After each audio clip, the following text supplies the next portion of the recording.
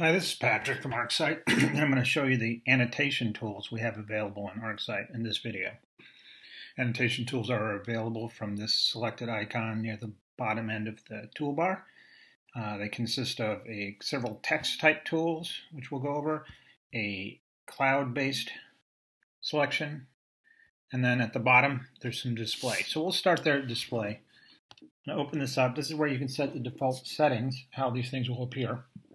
In this case, text. I can have color, a background color, which is useful if you, excuse me, if you want to have the text that you're adding sort of pop up or sit on top of some other stuff. I'll show that in just a minute. Automatic text height. If you have this toggled on, the text height will change depending on the zoom level you're at. So you may end up with different size text. If you turn this off, the thing below it is the text height. You can choose a common size it will always appear at.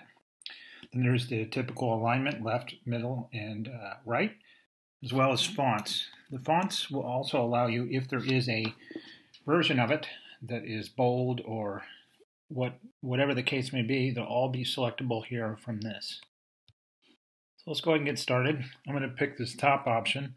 It's called text block or text. If I tap on the screen, I can start typing. What happens is it'll just continue to grow, going to in that one direction, which is fine. But let's say you also want to just define a certain area. Let's say that I want to only have it show up for this area. So instead of just tapping on the screen, I can define a width at which that text will stay. So now as I type, when I hit that width, it'll start creating a new line. So that's the text tool. The next one down is called the call out, and it's going to allow you to point an arrow and have some text associated with it. So I'm going to start drawing an arrow, but here is the start. And there you go. Much like anything else, I can select it and move it or resize it from the corners.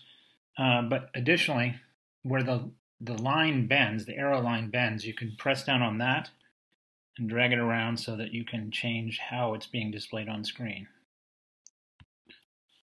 Next one down, this is cloud. I'm going to change its color to red, and you can use that simply to make cloud to indicate some sort of information there.